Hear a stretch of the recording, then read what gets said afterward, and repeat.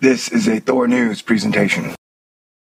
Thor News presents Comet C2012 S1 ISON and WTF Earth. Seriously, bro. Part 31. What does government and NASA know that they are not telling us? Hello, I am Thor. I'm like a cross between Bill Murray in Ghostbusters, Val Kilmer in Real Genius, and Woody Harrelson in 2012. Now with that out of the way, let us begin. Well, Bruce Gary, the champion amateur astronomer who has owned this subject for the last month, confirms what I've been saying for a while, that NASA knows a shit ton. They have hundreds if not thousands of photographs that they have not released to us and are not going to release it to us. So all you who kneel at the government altar, always believing everything it says, debunk this. Debunk the champion of ISON. And see, Bruce Gary even states, I'll bet that NASA has hundreds of images with plenty of multi-band magnitudes starting from early August. Bruce Gary, the champion of ISON, has said it. Amongst professional astronomers, trust and goodwill no longer exist. And in this case, government professionals don't share. Bruce Gary himself said it. It is now about competition, not cooperation. Doesn't matter if they're competing for grants, a good bunk in the dumbs, government happiness with them marching in line. This one is going to be light on the editing, heavy on the ranting. I was taking a look at www.brucegary.net/ISON/, and he has a comment on why couldn't NASA recover Comet ISON. Now, if you'll remember, Bruce Gary is the amateur astronomer champion who has basically been owning the ISON scene since August 12th. For about a month, Bruce Gary, who is a badass, has been pumping out the majority of all the useful data that we've been seeing in the last month. Now, he gives his take on NASA's inability to deliver us any new raw data in the last 5 months, which I found very fascinating. So join me in looking over this, if you will. He starts off with, some in the amateur astronomer community have barraged the CIOC with that question, why couldn't NASA recover Comet ISON?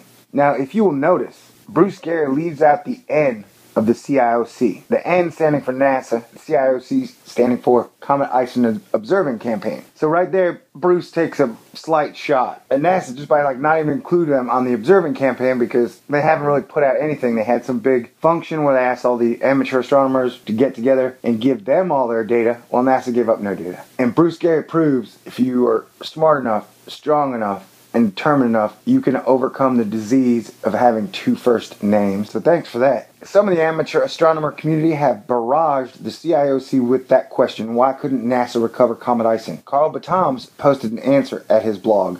Oh yeah, I seem to remember that. Let's go to that article real quick. Guys, I think I had something to do with that. I put up a video asking, hey NASA, where are those fucking photographs? F-U-G-G-I-N. I'm not cussing. And then I asked my subscribers, my friends, my kick-ass party people, and all the astonishers to please email or Twitter tweet somebody this question. And then I got a response. Apparently they did, because both Carl Batams and Bruce note that NASA got barraged with a specific question around a specific date, which just happened to be right after the video I put up. So you're welcome, or I'm sorry, depending on which one you want. Back to the Bruce Gary at hand.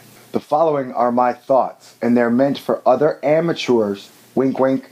The professionals would be laughing at the obviousness of what I'm about to write. All right? You got that? They're laughing at us. First, how do we know NASA didn't recover Comet ISON before my August 12th imaging? Oh, we know. Man, they've been taking photographs of that thing from day one. They probably have thousands of photographs we have never seen. So, we just know that there's a ton of crap that they are not giving us. Would they bother to notify the amateur community? No. No, they wouldn't. Even after setting up the NASA Comet ISON Observing Campaign, obviously at this point, that whole campaign was to fish out and see what the amateur community had. They had absolutely no interest in working with the community and the public on this comet. They announced it as a comet of the century to start off with, and then they just shut up about it and let the speculations go wild. But hey, that's how our government works, man. But their strategy after announcing it as the comet of the century of leaving us in the dark is apparently what is going on. Who knows, maybe Obama has forbid them from talking about anything other than Muslim accomplishments and achievements in science and astrophysics since the year zero or whatever.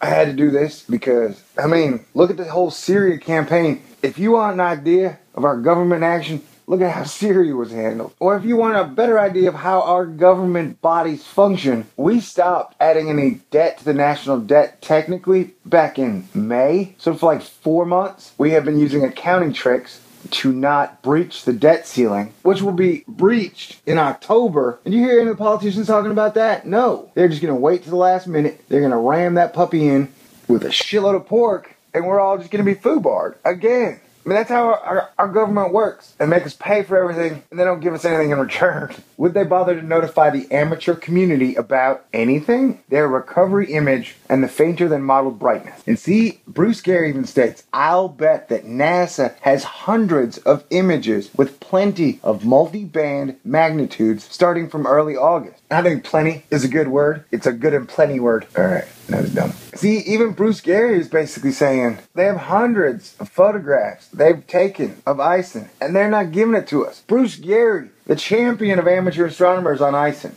he's even saying the same thing I've been saying. And now we're probably going to definitely still get our army of shills who are worshiping at the altar of government saying, hey, even though they're publicly funded, they don't deserve to give us anything. And the fact that NASA hasn't given us a new photograph in 5 months is awesome. And that's their prerogative. And they are way better for not doing that. We're dumbasses for even asking for information. Back to Bruce Gary. You need to understand two things about professionals versus amateurs. One, professionals have much better hardware, and he capitalizes much. The only time he capitalizes anything in the whole article, that he bolds the whole word. He is saying they have ground and space-based telescopes that are 100 times better than any of you and I have. And due to their years of billion-dollar budgets, their years of tradition, and their total backing by the government, of course they have better shit than we do. It's like saying your home protection artillery, like 3 rifles, a shotgun, and 2 pistols, is not going to be as good as the government's hardware, or the Army's hardware, or the Army's weapons, you know, or the Marines' weapons. The Marines are definitely going to have better weapons. NASA's definitely going to have better telescope, satellite than us. 2, professionals don't share.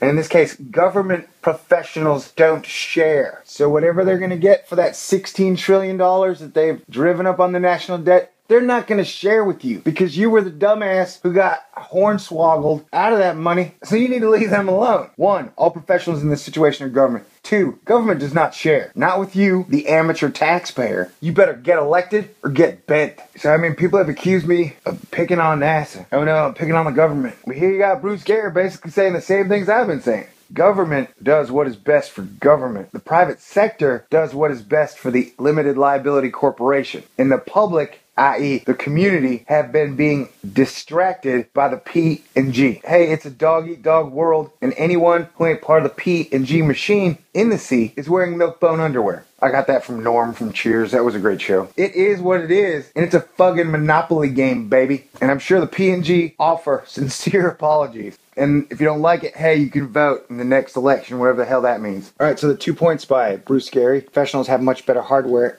and professionals don't share. The first point is obvious, which was the basis for the question. Professionals may have learned to share in kindergarten, but by the time they get a PhD, they've learned to keep their observations secret until publication. After all, why would they want to share with other professionals who are competing with each other for grants from NASA and NSF? It would be self-defeating to give one's competitors useful information ahead of publishing. Remember, publish or perish. It's true. Alright, I guess if you want to be a conspiracy theorist, you could say that Bruce Gary there is saying that you can either be a published astronomer, recognized and supported by the establishment, or you can be a dead astronomer. I know, Google dead astronomers, see if anything comes up from that. It's true. Well, I'm glad I'm a pseudo-astronomer. And like I said, just like Indiana Jones, for whatever reason, that profession is dangerous. And I watched as competition replaced cooperation. Consider the hypothetical alternative, the conjecture that NASA didn't give a high priority to a recovery image, thinking that such an image would be just a stunt, because it would be of such low quality that nothing useful could be learned from it. And Bruce Gary goes on to note, I have one more piece of evidence that my observations were useless to the pros, because they've been doing much better work. Only one pro has contacted me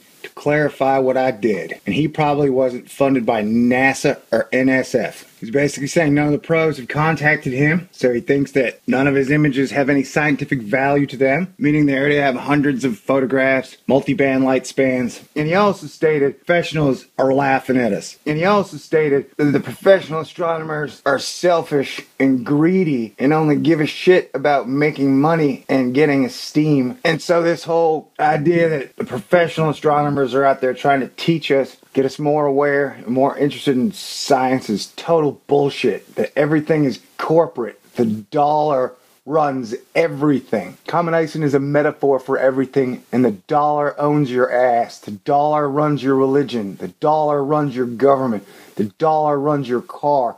The dollar runs your government. The dollar is king. The banks are above the law.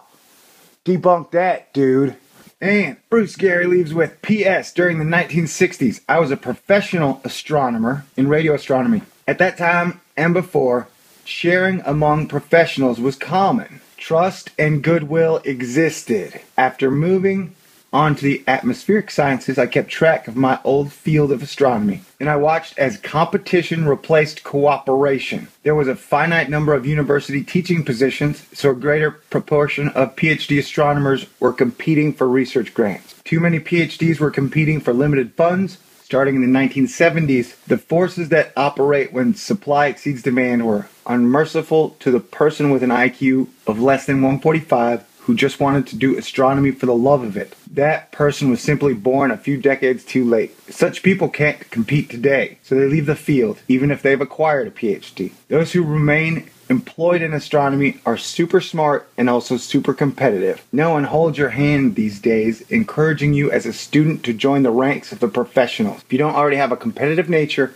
a genius IQ, you won't make it as a professional astronomer.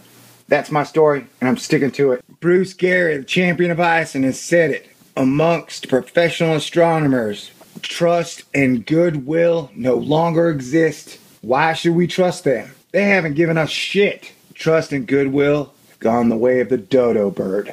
They ain't sharing with you, you don't deserve nothing. Some in the amateur astronomer community, and I want to stop right there, because community is a good word.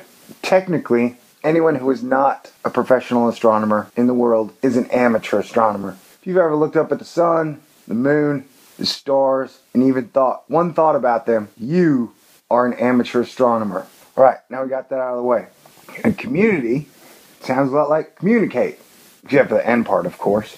And where all the amateurs are communicating with each other, don't you think it's odd that the professionals in science aren't communicating with us much? They are racking up the national debt at a time where they're putting red light cameras on every stoplight. They have over 10,000 geosynchronous satellites in orbit around Earth that are spying on us at all times. And they are putting as many drones in the sky as the law, or above the law, will allow them. And basically drones are just backyard satellites. So the less they talk, the more paranoid they're getting. I don't know if anybody's noticed that, but it seems like lately the government is convinced that its own people is the enemy. Now, if you don't see this trend, there's nothing I can do for you, buddy.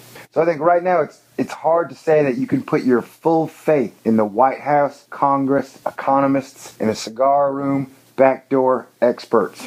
All right, let me try it again. There you go.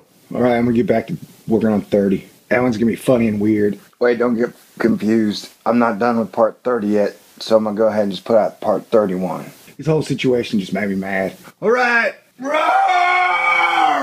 So yeah, there you go. This one's over and done. I was speaking from the heart, which was on my sleeve. It's 2013. Fall. Winter is coming. It is what it is. God bless everyone.